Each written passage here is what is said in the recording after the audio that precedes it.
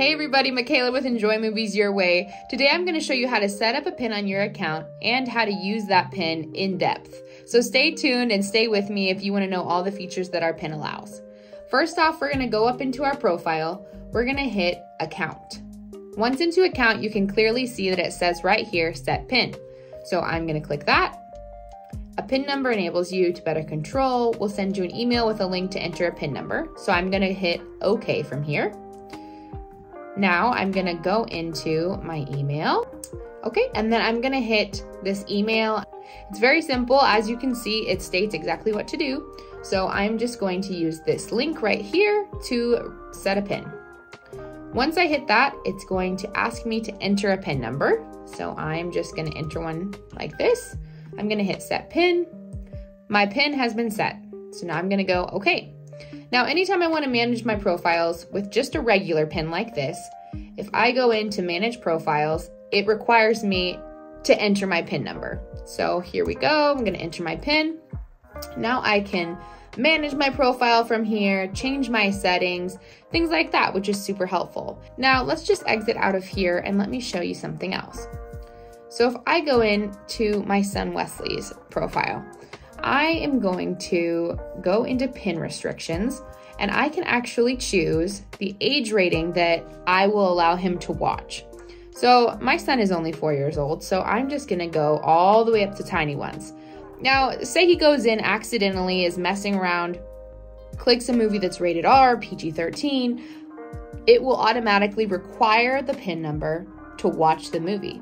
I know my kids get a hold of the controller and they don't really know what they're watching. They could accidentally turn on a scary movie for them or something like that. So a PIN restriction is really helpful and handy if your kids are just going in and clicking whatever, but they don't exactly know what they're clicking on, or just however you want to use it. It's just a nice feature. So I'm just going to set it to tiny ones and I'm going to hit this button here, require PIN to change filter settings. So once I set his filters, which right now he has all filters on because he's smaller, he actually has to ask me to change his filter settings. So he can't just go into his own profile and take everything off. Now let's hit submit on this. Now when we go into explore the app, I am actually going to go into Wesley's profile.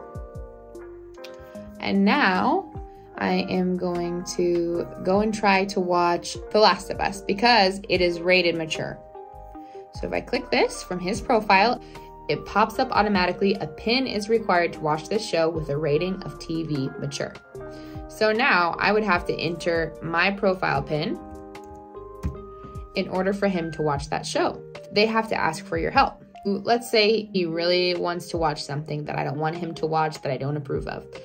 He could go into my profile and he could go back and now watch The Last of Us, for example. If you don't want this to happen, very simple fix.